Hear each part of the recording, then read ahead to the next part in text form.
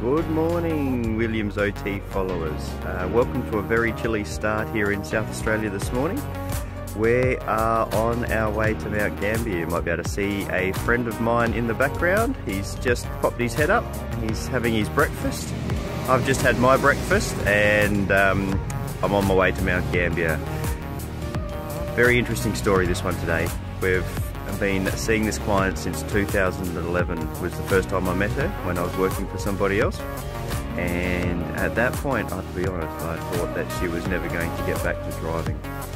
She has had a stroke, and the stroke has left her with a left mild inattention, and what that was resulting in was poor driving ability, staying on the wrong side of the road whenever she was going around parked cars. Her road position when turning around corners was woeful, and she was not reacting well to feedback. Since that time, I have learned a lot.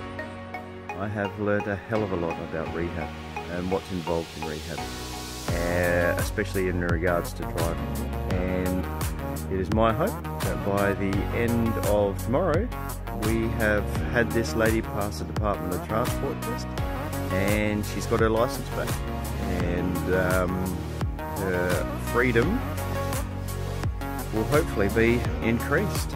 She's got a desire to go and see her grandkids play basketball, to get out and about and see some friends in a local community of Mount Gambier. I can't wait to get down there today, finish off our rehab, and fingers crossed, get a licence back for her tomorrow.